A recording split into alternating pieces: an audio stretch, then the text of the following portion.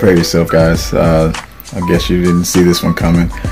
Well, I just took the kids to go see the movie Boss Baby, and if you do not know what it's about, Boss Baby is sort of like a movie about where babies come from, really, and the fact that they seem to come from heaven as Benjamin Button type of people. These are like little cupids running around, you know, making, you know, love shares and things like that, like the stock market. So anyway, heaven is apparently full of grown men, immortals or whatnot, angels, and who are babies or in baby bodies or whatnot, and their jobs are to make sure that there's enough love to go around for every little thing, I guess, for dogs, for kittens, for babies and whatnot. So there's a little problem on Earth that seems that puppies are getting the majority of the love on Earth. So the Boss Baby here, played by Alec Baldwin, has to go to Earth and, you know, go undercover with a family, and it doesn't really, I don't think it really explained how, I don't know if he was born or not, or if he was adopted. We kind of walked in a little late, but he has to go down and infiltrate and learn what's going on. Why is all the love going to the puppies?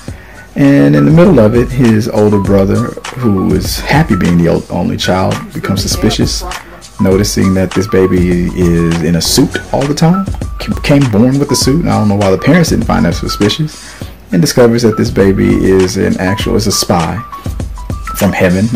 I still assume, I'm not really 100% clear on that. There was a joke in there, spoiler alert, there was a little joke about whether or not, he said, I'm coming from up above, and the little brother, and the big brother said, are you Jesus? He's like, yeah, I'm the baby Jesus. Like, no, dude.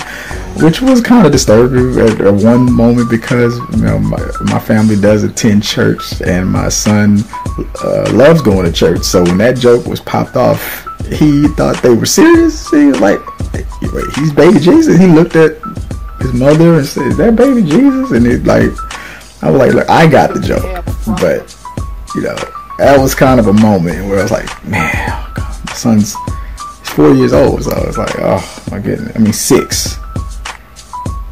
Yeah, I probably should edit that out, but I'm not. So it was just a weird moment, unlike this weird one. It's late at night, guys, I'm sorry.